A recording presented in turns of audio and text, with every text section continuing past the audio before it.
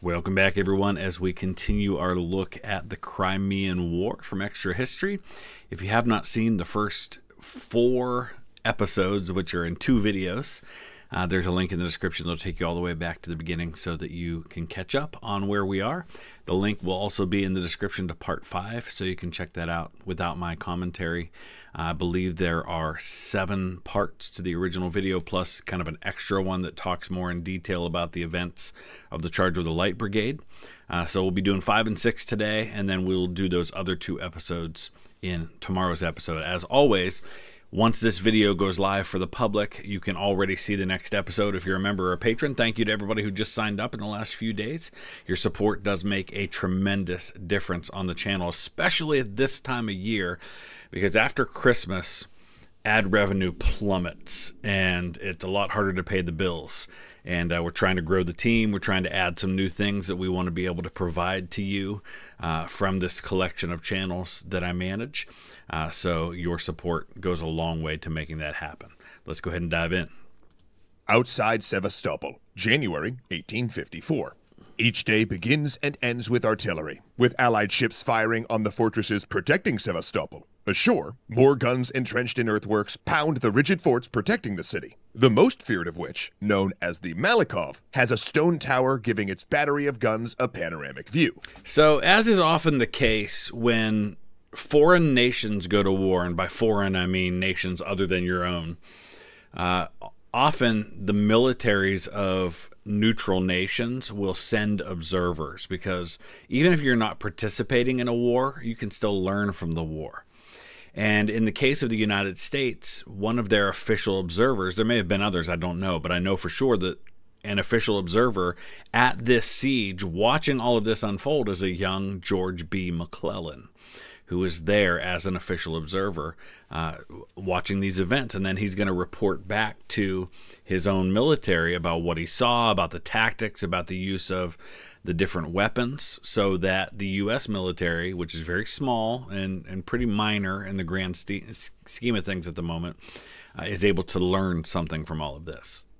From there, the Russian guns answer. This is a war of artillery and mud, of sharpshooters and trench raids, one where bodies lie buried in no man's land.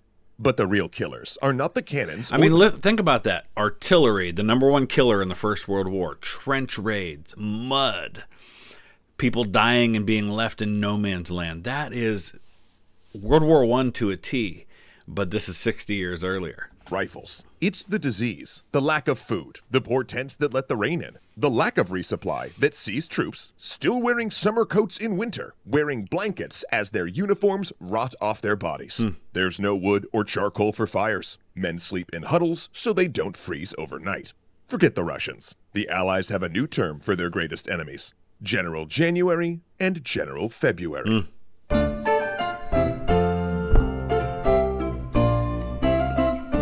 And this is a situation where, as we've already talked about, the high command for the British, less so for the French, but more for the British, are not exactly prepared to lead troops in this sort of war.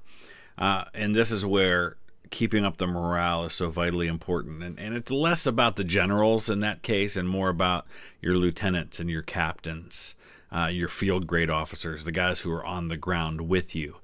What are they doing to keep your morale up, to keep you prepared, to keep you focused? It's hard work.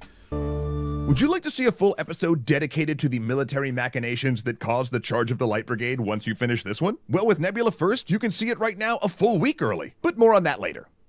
By January of 1855, the British public was up in arms. They'd read reports of troops dying of exposure outside Sevastopol, of rations that rotted on the docks of Balaclava, partially due to bureaucratic red tape and partially because the roads were bad and there were no horses. While the French had issued their troops sheepskin coats, British soldiers, by contrast, froze to death. That does not help your morale situation when your Allied forces have sheepskin coats and you don't. Then, this process of public opinion turning against the war accelerated during the siege of Sevastopol, because the nature of the war at this point meant that there were fewer bigger battles to report on, and journalists instead turned toward reporting on army scandals. British leaders were so worried about these press reports, especially the reports written by William Russell, who Lord Raglan claimed was a traitor aiding the Russians, they decided to combat the printed word with the power of the image. They dispatched the photographer Roger Fenton to take patriotic photos of the conflict. Traveling in a special coach that served as his wheeled darkroom, Fenton photographed subjects that included famous battlefields, prominent personalities, and a haunting still life, the Valley of Death, showing a collection of cannonballs lying along a sunken road. He also engaged in outright propaganda, photographing soldiers in warm jackets and hats that the army did not actually manage to issue until spring. Yet the spin... So... fascinating, because this is 1854. This is little more than a decade before photography is really becoming a major thing in the world. So this is really one of the first opportunities where an actual war that's happening can be photographed in any way. In fact, I want to take a minute here and actually look at some of these actual photographs. So these are all taken by Roger Fenton between March and June of 1855. There's the Valley of Death right there. It says the Valley of the Shadow of Death with the cannonballs. You can see right there. One of the most famous photos there is Sevastopol. In the distance, there's a ton of these that are very similar, so we're kind of flying through some of them, and I'll stop on a few here and there. Really, really fascinating. These are graves of generals who have been killed, including the man standing here at the grave of Brigadier General Thomas Lee Goldie, who was killed at Inkerman. And this is actually Inkerman in the distance there. On that one, we talked about Inkerman in the last episode. Balaclava in the distance, a Turkish camp over here on the right. There's Cossack Bay in Balaclava. And then there are some of actually of the troops here that we'll get to in just a second. Unloading ordnance from the ships. There's so many of these. So here's Cornet Henry John Wilkin of the 11th Hussars. Look at that. Man, that is hardcore. Officers of the 47th Regiment. Major Adolphus Burton and officers of the 5th Dragoon Guards. And this is such a new thing. Here's a lieutenant general in the history of warfare for people back home to see these photos published and to actually be able to, instead of just hearing about it from news reports and letters home, actually being able to see what their soldiers are seeing and what they're experiencing firsthand. This is such a revolutionary idea. Captain Lord Balgony of the Grenadier Guards. Royal Highlanders there. Awesome. Really cool stuff. It was too late. People had enough. In late January, 1,500 Londoners protested the war by barraging pedestrians, buses, upper-class coachgoers, and police with snowballs. Public criticism led to the Conservative Party losing a vote of no confidence and being swept out of government, replaced by the highly anti-Russian Lord Palmerston. And then an unbelievable thing started to happen. Civilians became so sick of hearing about military failures that, in perhaps the most Victorian move imaginable, they decided to just step in themselves and fix the problems. Newspapers collected money to buy the army food and medicine, and women across Britain knit balaclava hats for the soldiers. Meanwhile, a group of railway engineers solved the commissariat's logistics problem by building the Grand Crimean Central Railway. And so here you have a glimpse of what will be a very common staple in the 20th century warfare is the stuff going on the home front to support. Not that it didn't happen before, but a concerted effort to support the troops in any way you can. Instead of just staying at home and just praying for your soldiers, actually doing something to help the situation because you feel like your government's not doing enough. A rail line that could ferry supplies from the port of Balaclava up the 600-foot plateau to the siege works around Sevastopol. Similarly, telegraph companies laid lines all the way to Crimea, so by 1855, generals could communicate directly with political leaders, and war news arrived in Paris and London within hours. And this is 6 years before the start of the American Civil War, and a lot of the things you're seeing here, using the rails to move troops and supplies to the front quickly, using the telegraph to be able to communicate effectively with the fronts back at headquarters. These are all things that are going to become features of the American Civil War.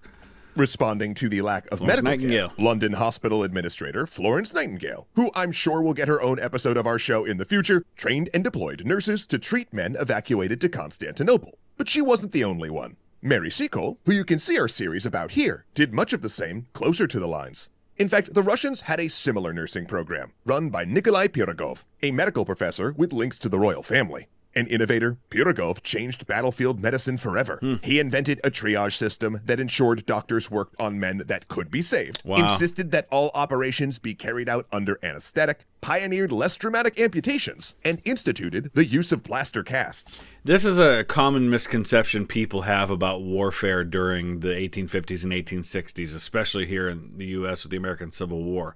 The idea that mass amounts of men were having limbs sawed off while they were wide awake, biting down on a bullet or biting down on a piece of wood or something. The vast majority, I can't speak to this war because I don't know as much about it, the vast majority of amputations that took place in the American Civil War happened under anesthetic. It's just in big battles they would sometimes run out of anesthetic, and then you would have those incidents like that. And when we hear about extreme incidents, we tend to apply all situations to that extreme, when that extreme was really the exception and not the standard.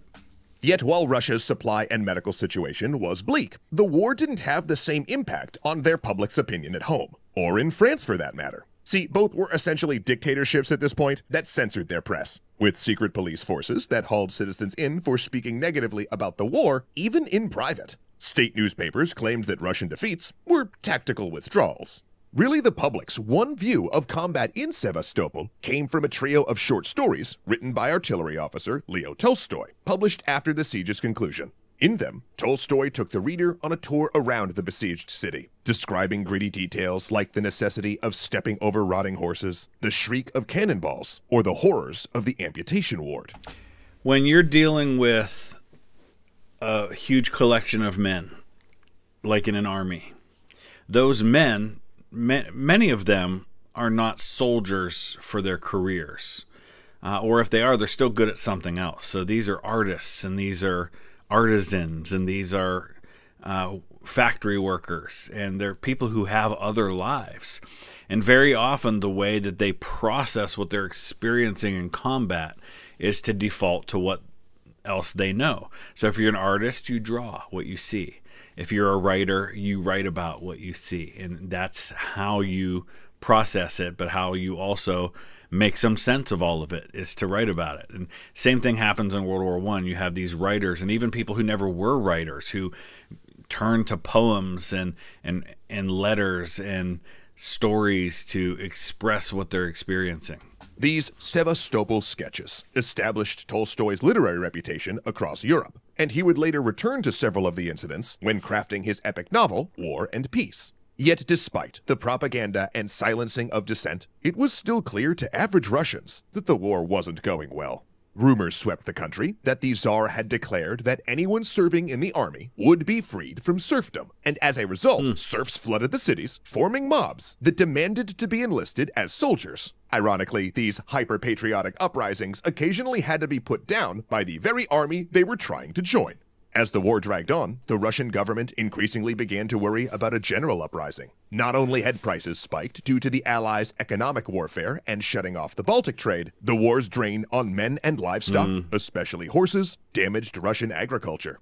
Rumors circulated that Russia was losing the war, and that the Tsar had put them in a hopeless situation. So on March 2nd, 1855, when citizens first saw the black flag over the palace, signaling the Tsar's death, it was popularly believed that Nicholas had killed himself. In a way, they were right. In the last weeks of his life, Nicholas had grown increasingly regretful about starting the war and despondent over Russia's inevitable defeat. Ailing from pneumonia brought on by the flu, to his inner circle, it appeared the Tsar simply stopped fighting the illness. Hopes of a quick post-mortem peace were dashed, however, when his son Alexander II continued the war. It's amazing how often this happens, that leaders of nations die during wartime. Abraham Lincoln dies, obviously he's assassinated during the Civil War. In World War I, you have Franz Joseph, the Kaiser of Austria-Hungary, dying in the middle of that conflict. In World War II, you have Franklin Roosevelt dying. in the middle of the war. So really, really a common thing. Though, really, things were slowly winding down. With winter over, Sardinia having joined the Allies, Austria threatening to do likewise, and an Allied fleet once again threatening St. Petersburg, there was simply no hope for Russian victory. The final blow came on September 8th, when a mass Allied attack smashed into the ridgetop forts. It was bloody and close. The first waves were repelled, but on the second wave, a Zouave planted the French flag on the ruined tower of the Malakoff. By February 1856, diplomats were hammering out a treaty to end hostilities, the terms of which were surprisingly favorable to Russia. They would return all territory taken, as well as returning a piece of territory to Moldavia. Moldavia and Wallachia were made functionally independent under the Ottoman banner, and the Ottoman Empire joined the concert of Europe. As for the Black Sea, it was demilitarized. Neither the Ottomans nor Russia could keep naval forces or establish military posts there, a provision that only held for a few decades. But while it didn't change much on the map, the war served as a wake-up call for the major powers. The Russians took it as a cue that to survive, they had to modernize. Witnessing the effectiveness of British and French armies of free men, Tsar Alexander II went on to reform the state and abolish serfdom. It's a big deal. It's a huge deal for Russia. It's a step in the right direction in a country where you've had a lot of uprisings. Obviously, it's not going to be enough because we know that the empire is going to be overthrown during the First World War, but it staves off things getting worse, at least for a little while. And deciding Russia was not well placed to defend Pacific territory, he sold Alaska to the United States. The Ottoman Empire, under financial pressure from its allies, granted more or less full equality to religious minorities and launched into technological reforms of its own. Though, oddly enough, the British push for reform failed. Conservative aristocrats cast any criticism of the military as unpatriotic. And soon, the 1857 uprising in India shifted public debate away from Crimea. Yet perhaps the war's greatest legacy is how it taught the world how to conduct a modern war. Yep. Trenches, rail lines, rifles, and sea mines. Those were the future for those that would see it, because military observers from across the globe witnessed the action firsthand, including American officer George B. McClellan, who would go on to try and... It's not how his name's spelled, though. There's no A in McClellan. It's just MC. And fail to create his own version of the siege of Sevastopol during the American Civil War. Actually, as an odd aside, regard for French units was so high in the U.S. that both sides of the Civil Zouaves. War would form Zouave regiments, essentially going into battle cosplaying as French soldiers. Humans are weird.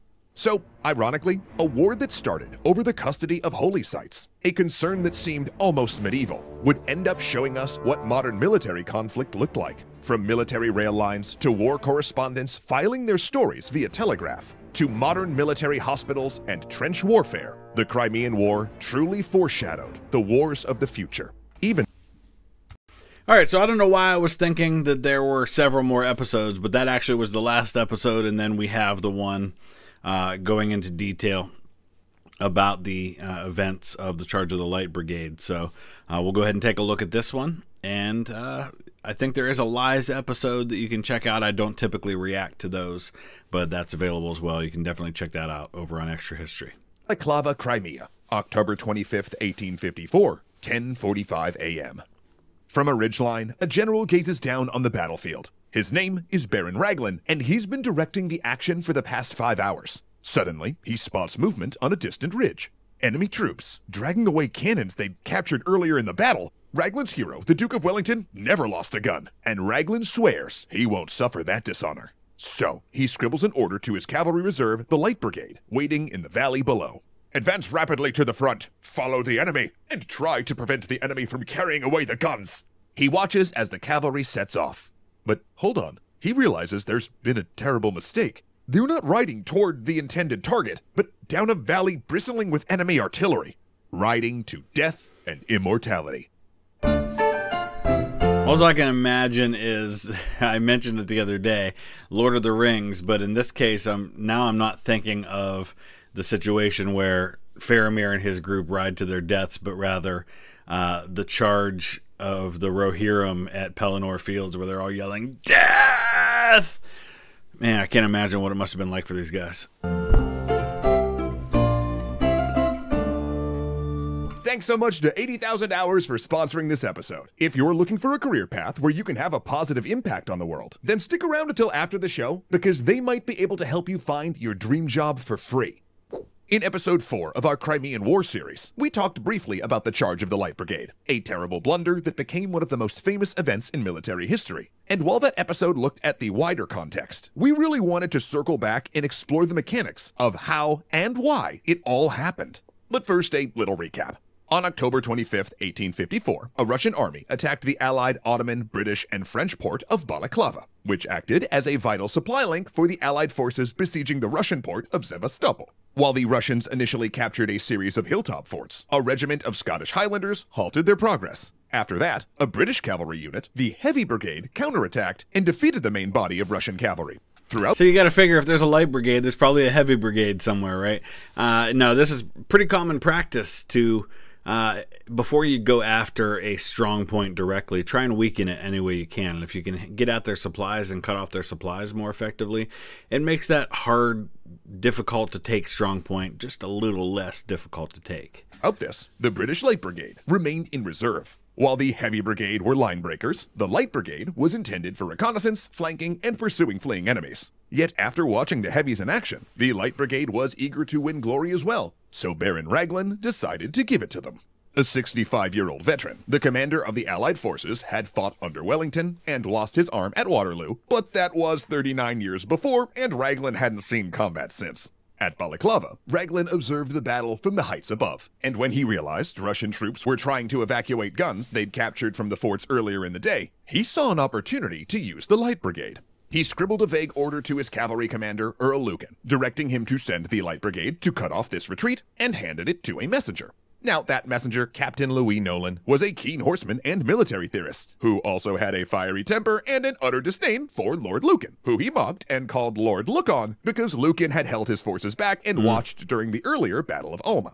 So, carrying Raglan's message, Nolan reached Lucan. Despite being an officer since 1816, Lucan had never fought in a battle before the Crimean War. In fact, he was more known for his ostentation, spending so much money on lavish uniforms that one of his regiments had been nicknamed Bingham's Dandies. Now, as far as the order was concerned, what Raglan wrote made sense, but only from his vantage point. The Light Brigade was ideally suited to capture the Russian artillery on the heights. The problem was, from where Lucan was looking, he couldn't see them. Raglan was looking at the situation from above, Lucan from below. Isn't it fascinating how sometimes events unfold because of things like that, because of who your choice of messenger is, because of not understanding the difference between your vantage point and someone else's, and not properly putting yourself in their shoes to understand what they're seeing, or just miscommunication. So, confused at this order being delivered to him, Lucan asked Nolan for clarification. In response, Nolan insisted. Lord Raglan's orders are that the cavalry should attack immediately. Attack, sir? Barked Lucan. Attack what? What guns, sir? Nolan, exasperated, gave a wide sweep of his arm, a wave that not only encompassed the ridge with the retreating cannons, but also Russian fortifications in the throat of the valley over a mile away. Both sides of that valley bristled with Russian artillery and infantry. Any force that entered it would ride through a kill zone of 50 cannons and 20 infantry battalions. AKA a clearly suicidal attack. Jeez. There, my lord, is your enemy, Nolan declared. There are your guns. Lucan, annoyed and embarrassed by Nolan's tone, didn't question the orders again. He then told Nolan to carry the instructions to Earl Cardigan, who held direct command of the Light Brigade. A soldier since 1824, Cardigan was also a peacetime officer like Lucan and Raglan. Renowned for his aristocratic arrogance, he'd clashed with other officers on numerous occasions, including fighting several duels. He also, like Nolan, had a special distaste for Lucan, who happened to be his brother-in-law. Understandably, Cardigan also questioned Raglan's order, but when Nolan's response implied that Cardigan was afraid, he furiously replied, "If I come through this alive, I will have you court-martialed for speaking to me in that manner." This is just all... I always knew about the Charge of the Light Brigade. I didn't know about the comedy of errors that went into making it happen. There are way too many stories like this. Then when Nolan left, Cardigan pointed out to Lucan how well defended the valley was. "I cannot help that," Lucan said. "It is Lord Raglan's positive order that the Light Brigade is to attack the enemy." Yeah, a vague order, made due to military inexperience, miscommunicated, exacerbated by battlefield terrain, and filtered through a tangled mess of overweening aristocratic privilege and personal feuds. That is what put in motion what came next. And all of that leads to the death of guys who had no idea why they were having to do what they did. 11:10 a.m. The Light Brigade advances, past the intended target. Oh no. Realizing the disaster is afoot, Nolan rides out in front of the formation, shouting and waving desperately. No one can hear him, so he comes closer to Lord Cardigan and... The first Russian shell bursts above, Nolan shrieks, and drops from the saddle, dead.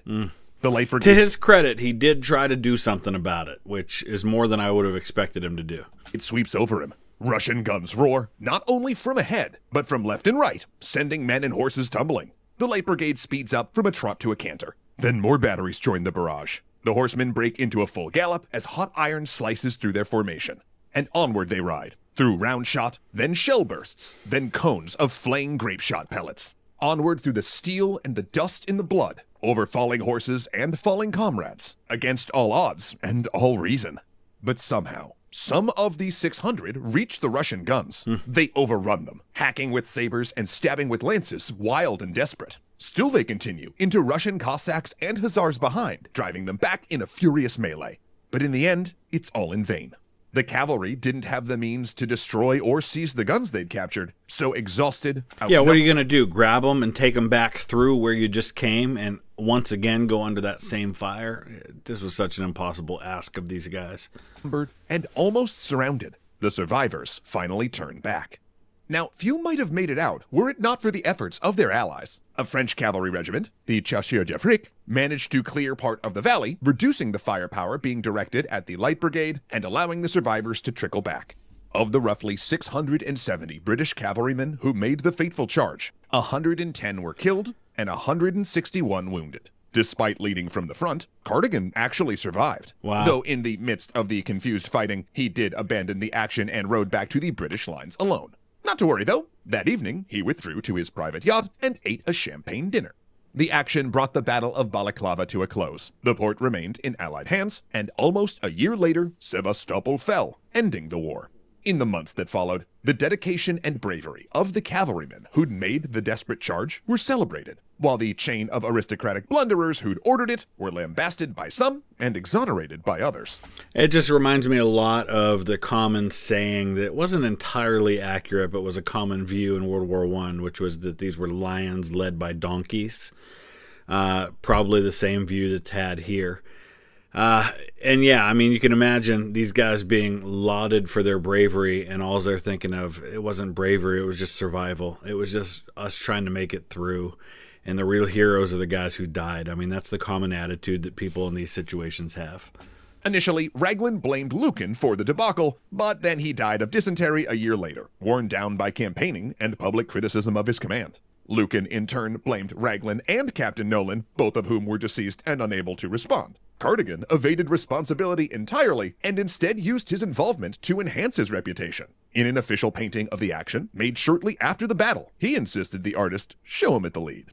However, the public became increasingly angry over the military incompetence displayed in Crimea, and though the change came slow, the army eventually took measures to ensure wealthy aristocrats couldn't simply buy their way into command.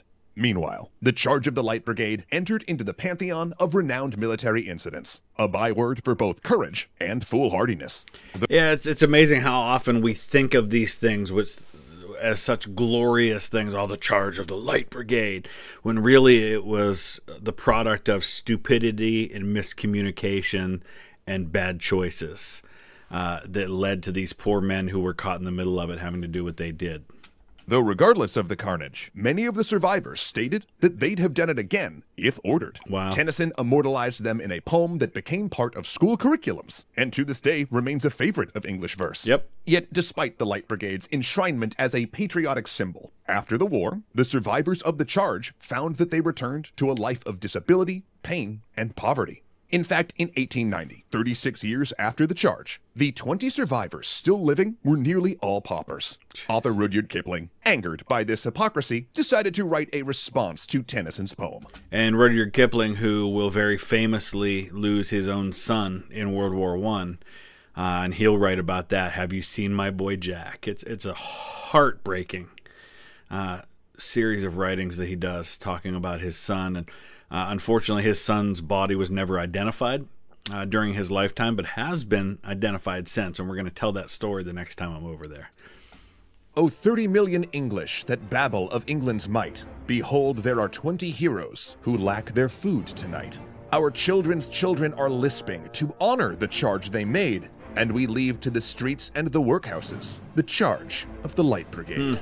And as we all know... And he referred to workhouses. A workhouse was kind of a place for the destitute, for the elderly, for people who had nowhere else to go. And it wasn't like a nursing home where you were comfortable and fed and taken care of. It was not a place you wanted to end up. It was hard. It was a workhouse. If you were able to, you worked and worked hard. And the conditions were not fantastic, but it was where you went if you had nowhere else to go. My fourth great-grandmother died in the Dudley Union Workhouse outside of Birmingham in 1866. Not a great place. Humanitarian issues like the one Kipling addresses here are nothing new, which is why we're really happy to tell you about our sponsor today, who's actively trying to help people. So yeah, check that out if you watch the video. This has been a fantastic series. I've learned a lot. I hope you have as well. It's not a war that gets talked about a lot, but it definitely is a war that has major consequences for Europe and for the world in the years to come. So hope you enjoyed it. If you have any suggestions for other things you'd like me to take a look at, let me know in the comment section below. Thanks for watching.